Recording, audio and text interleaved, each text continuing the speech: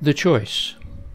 Humanity has shifted into a moment when the awareness of who we really are is accessible as a now-moment experience, without the delays our history of beliefs has told us are required. The who that we are is complete, whole.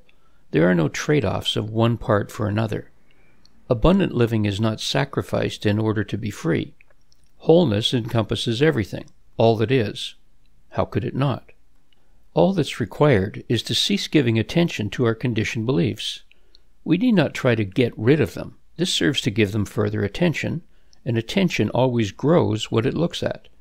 Something interesting happens when we do this.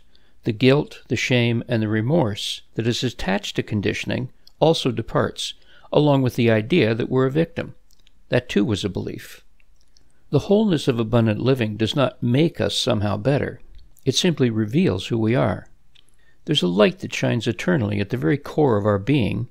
When we have set aside our conditioned beliefs, that light radiates from our every expression of its own accord. No one can miss it, least of all us. Love becomes an ever-present expression of this radiance, and the idea of wounding anyone or anything becomes impossible.